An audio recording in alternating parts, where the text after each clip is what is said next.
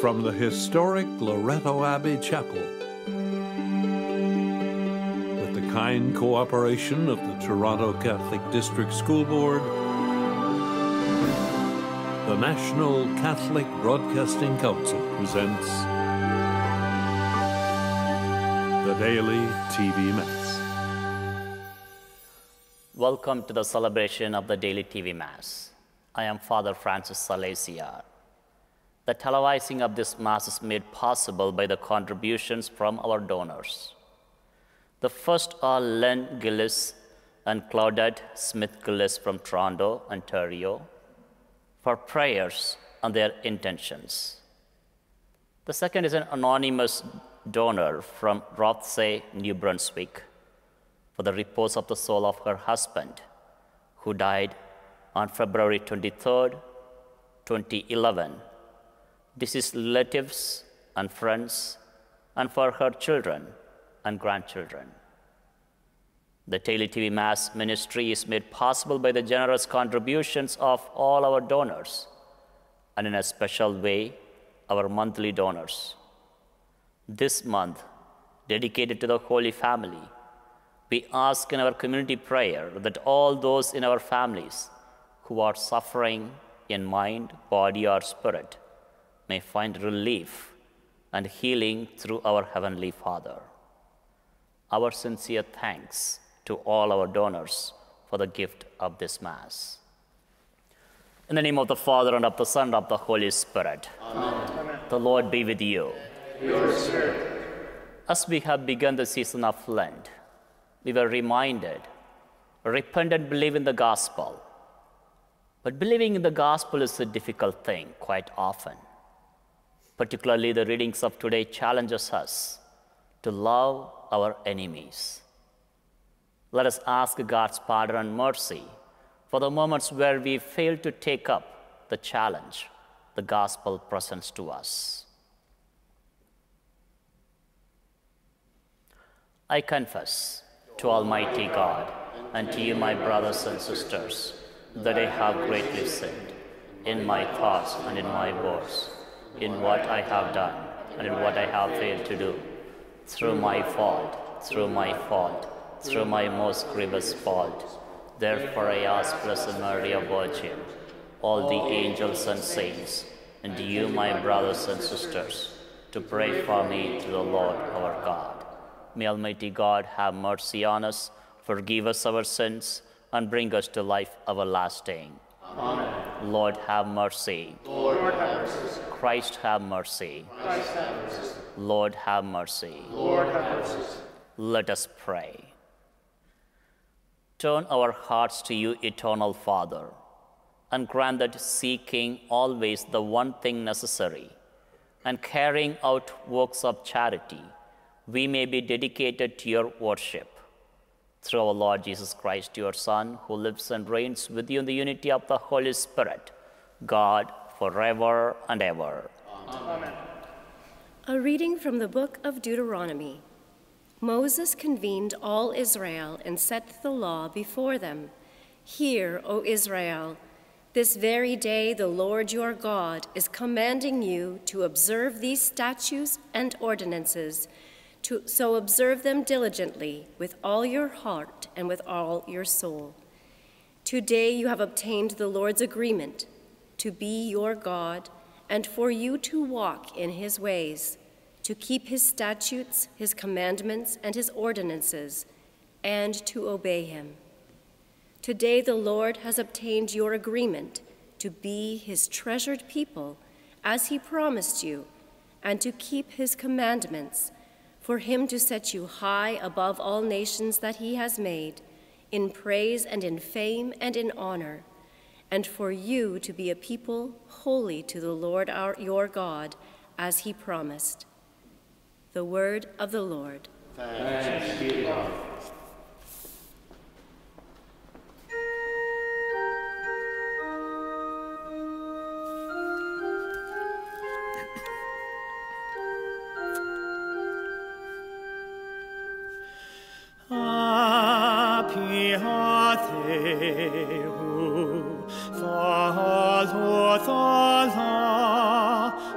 Of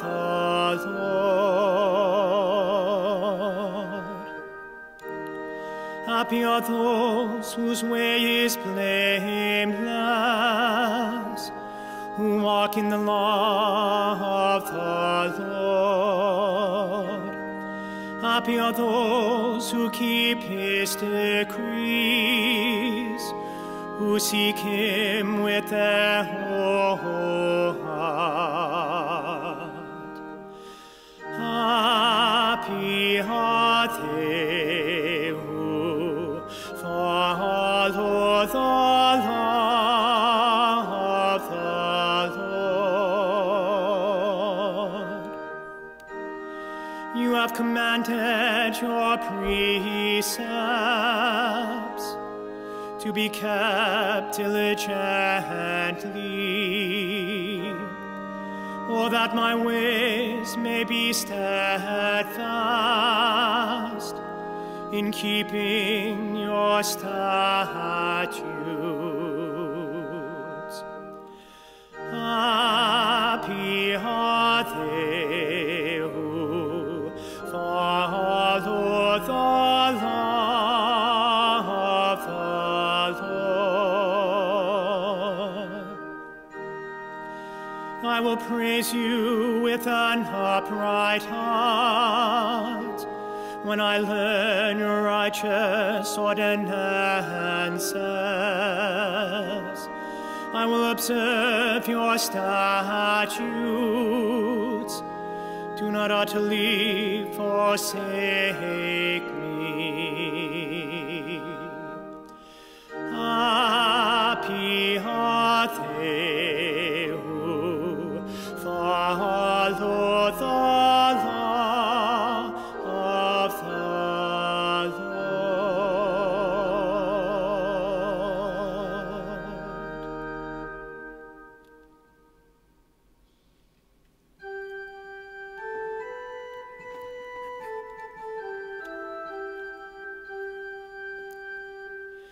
Praise to you, Lord, King of eternal glory.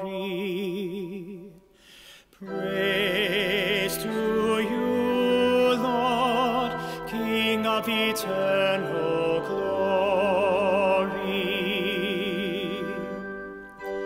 This is the favorable time. This is the day of salvation. Praise to you, Lord, King of eternal glory.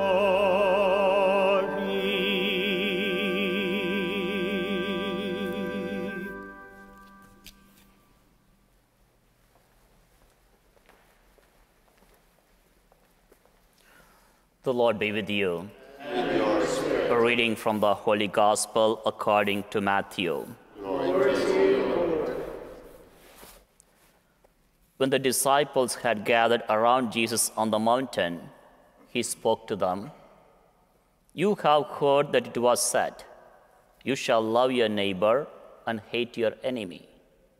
But I say to you, love your enemies and pray for those who persecute you, so that you may be children of your Father in heaven. For he makes his sun rise on the evil and the good, and sends rain on the righteous and on the unrighteous. For if you love those who love you, what reward do you have? Do not even the tax collectors do the same? And if you greet only your brothers and sisters, what more are you doing than others? Do not even the Gentiles do the same? Be perfect, therefore, as your heavenly Father is perfect. The Gospel of the Lord. Praise to you, Lord Jesus Christ. You might have heard about this preacher who gave a Sunday sermon on forgiving your enemies. After a long sermon, he asked, how many are willing to forgive their enemies? About half of them held up their hands. Not satisfied, he lectured for another 20 minutes and repeated the question. This time he received a response of about 80%.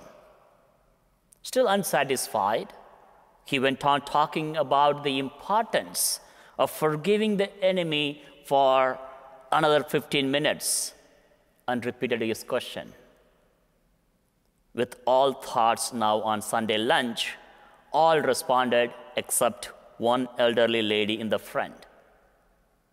"Mrs. Jones, are you not willing to forgive your enemies?" asked the preacher.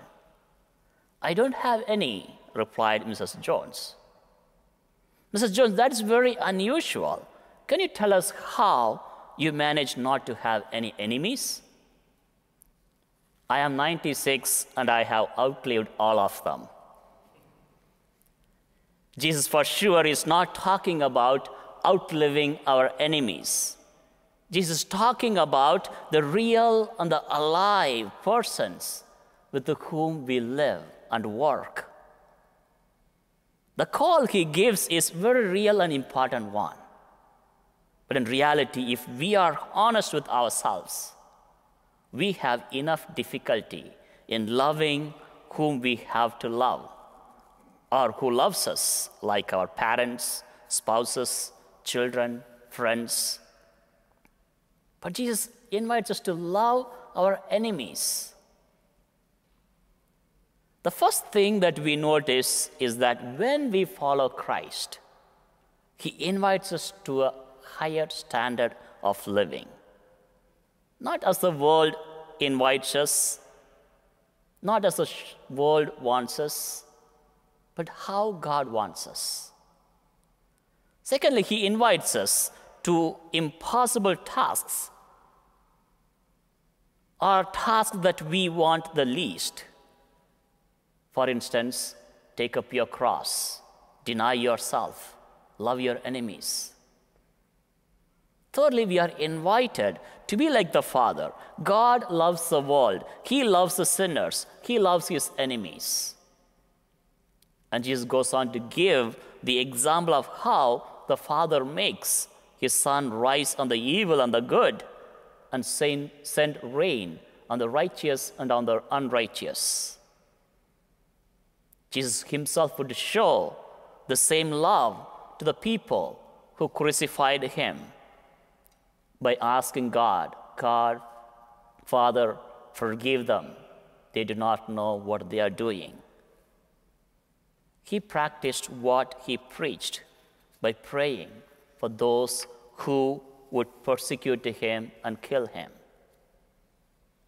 That is why St. Paul, in his letter to the Romans, would go on to say, God demonstrates his love for us in this: while we were still sinners, Christ died for us. We are invited to be like our Father in heaven.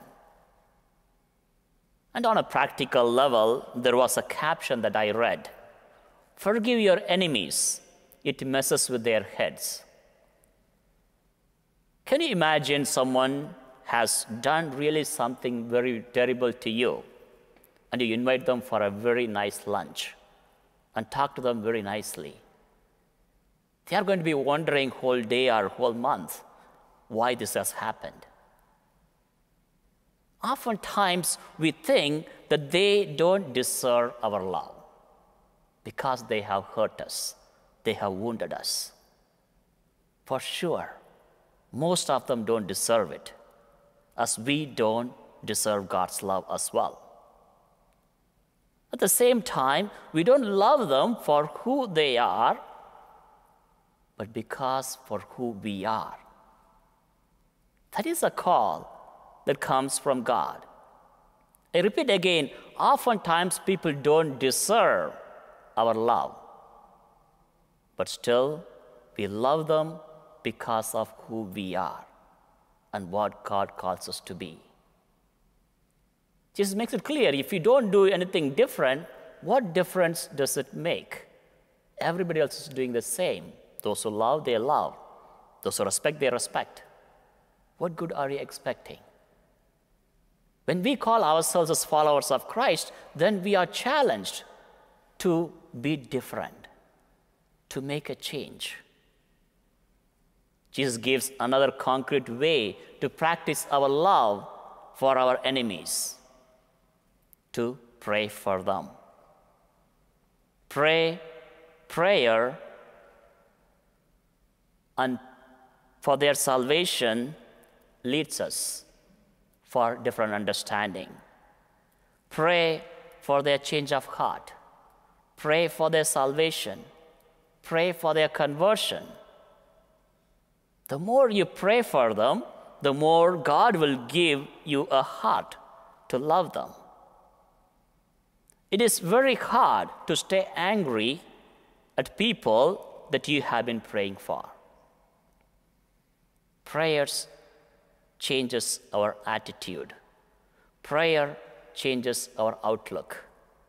And prayer changes the way we treat others.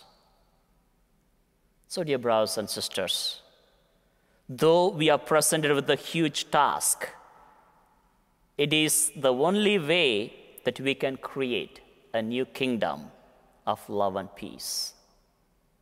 And this is the kingdom that Christ came to establish. May God continue to have the grace to understand the call of God in this holy season of Lent.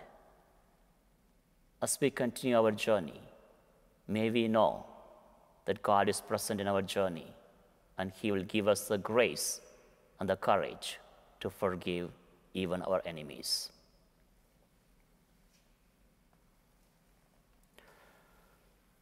Let us bring forth our prayers and petitions. We pray for ourselves, that we may have the willingness to take up the challenge that the gospel presents to us, even to forgive our enemies and to pray for them. We pray to the Lord. Lord, hear our prayer. Let's go to pray for our family members and friends who are hurt by what they have said, what they have did. The families that are fallen apart because of various reasons, that they may come together, understanding God's love for them. We pray to the Lord. Lord, hear our prayer. For all those in our daily TV Mass Prayer Intentions book, we pray to the Lord. Lord, hear our prayer. We ask in our community prayer that God might guide us to enter more deeply into the spirit of Lent and into the forgiveness, reconciliation, and renewal that it offers us. We pray to the Lord. Lord, hear our prayer. We take a moment of silence to bring our personal intentions to the Lord.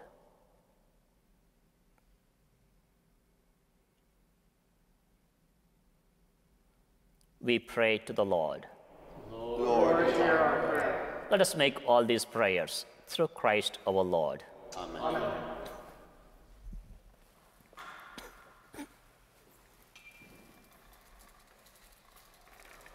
Blessed are you, Lord God of all creation, for through your goodness we have received the bread we offer you, fruit of the earth and work of human hands. It will become for us the bread of life. Blessed be God forever.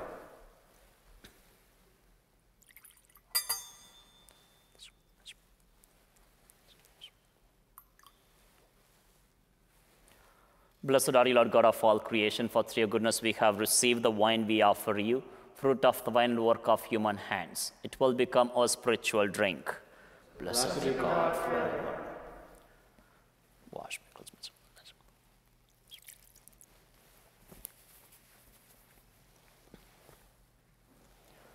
Pray, dear brothers and sisters, my sacrifice and yours may be acceptable to God, the Almighty Father. May the Lord accept sacrifice at your hands for the praise and glory of his name, for our good and good of all his holy church. May these blessed mysteries by which we are restored, O Lord, we pray, make us worthy of the gifts they bestow, through Christ our Lord. Amen. The Lord be with you. And with your spirit. Lift up your hearts. Lift them up to the Lord. Let us give thanks to the Lord our God. It is truly right and just, our duty and our salvation, always and everywhere to give you thanks, Lord, Holy Father, Almighty and eternal God. For you have given your children a sacred time for the renewing and purifying of their hearts, that freed from disordered affections, they may so deal with the things of this passing world, as to hold rather to the things that eternally endure. And so with all the angels and saints, we praise you, as without end we acclaim. Holy, holy, holy Lord God of hosts, heaven and earth are full of your glory. Hosanna in the highest.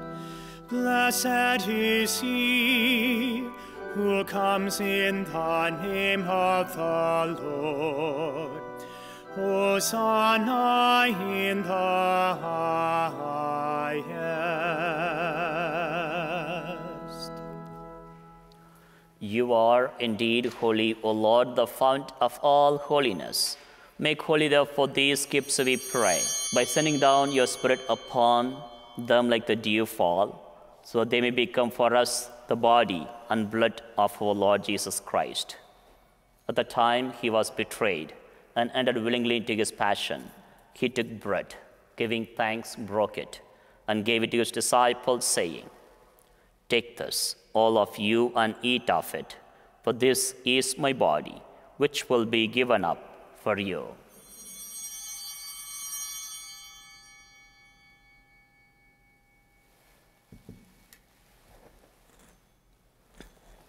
In a similar way, when supper was ended, he took the chalice once more, giving thanks. He gave it to his disciples, saying, "Take this, all of you, and drink from it, for this is the chalice of my blood, the blood of the new and eternal covenant, which will be poured out for you and for many for the forgiveness of sins. Do this in memory of me."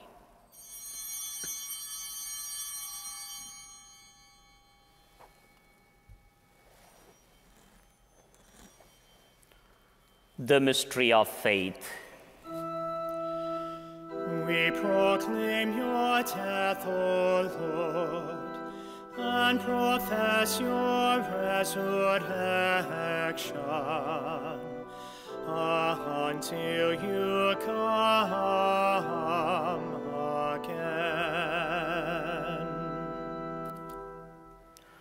Therefore, as we celebrate the memorial of his death and resurrection, we offer you, Lord, the bread of life and the chalice of salvation, giving thanks that you have held us worthy to be in your presence and minister to you. Humbly we pray that, partaking of the body and blood of Christ, we may be gathered into one by the Holy Spirit. Remember, Lord, your church spread throughout the world, and bring her to the fullness of charity, together with Francis our Pope, Francis our Bishop, and all the clergy. Remember also brothers and sisters who have fallen asleep in the hope of the resurrection, and all who have died in your mercy. Welcome them into the light of your face. Have mercy on us all, we pray, that with the Blessed Virgin Mary, Mother of God, with the Blessed Joseph, her spouse, with the blessed apostles and all the saints who have pleased you throughout the ages, we may merit to be co-heirs to eternal life, and may praise and glorify you through your Son, Jesus Christ.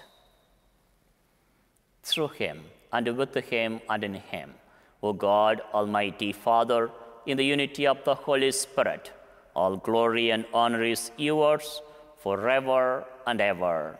Amen. At the Savior's command and informed by divine teaching, we dare to say, Our Father, who art in heaven, hallowed be thy name. Thy kingdom come, thy will be done on earth as it is in heaven. Give us this day our daily bread, and forgive us our trespasses, as we forgive those who trespass against us. And lead us not into temptation, but deliver us from evil. Deliver us, Lord, we pray, from every evil. Graciously grant peace in our days, that by the help of your mercy, we may be always free from sin and safe from all distress, as we await the blessed hope and the coming of our Savior, Jesus Christ. For the kingdom, the power, and the glory are yours, now and forever. Lord Jesus Christ, who said to your apostles, Peace I leave you, my peace I give you, look not on our sins, but on the faith of your church, and graciously grant her peace and unity in accordance with your will, who live and reign forever and ever. Amen. The peace of the Lord be with you always. And with your spirit. Let us offer each other the sign of peace.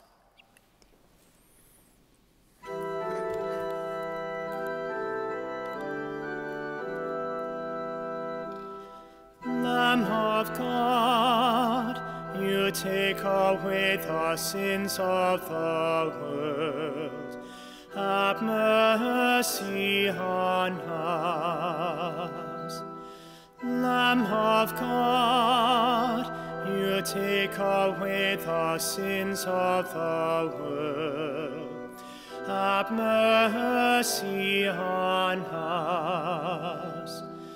Lamb of God, you take away the sins of the world. Grant us peace.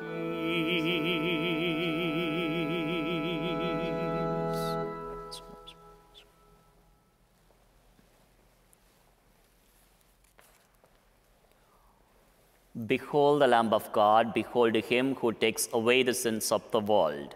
Blessed are those called to the supper of the Lamb. Lord, I am not worthy that you should enter under my roof, but only say the word, and my soul shall be healed.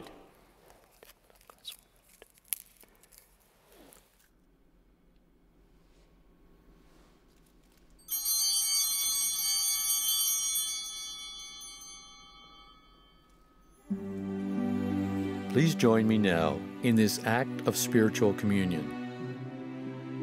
My Jesus, I believe that you are present in this holy sacrament of the altar. I love you above all things, and I passionately desire to receive you into my soul. Since I cannot now receive you sacramentally, come spiritually into my soul, so that I may unite myself wholly to you, now and forever. Amen.